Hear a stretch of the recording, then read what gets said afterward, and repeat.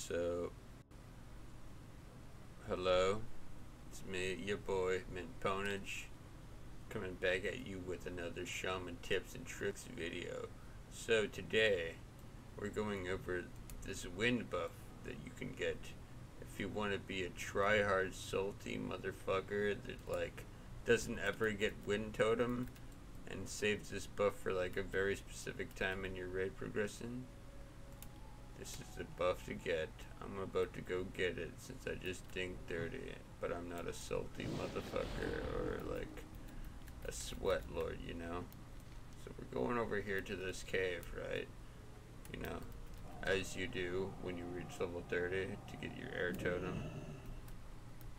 And the thing about this is, if you're super tryhard or whatnot, Shaman Tank, and which this is unrealistic, you level all the way up to 60 without an air totem, you could save this quest for this buff for raid progression to Shaman Tank like a tryhard motherfucker.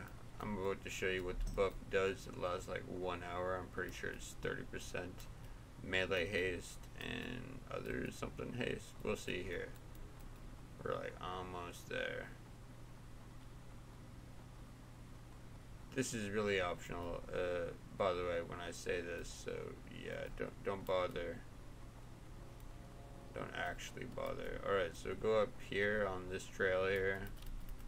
Just a little bit up here, you know, just talk to this motherfucker. Yo, what's up, my G?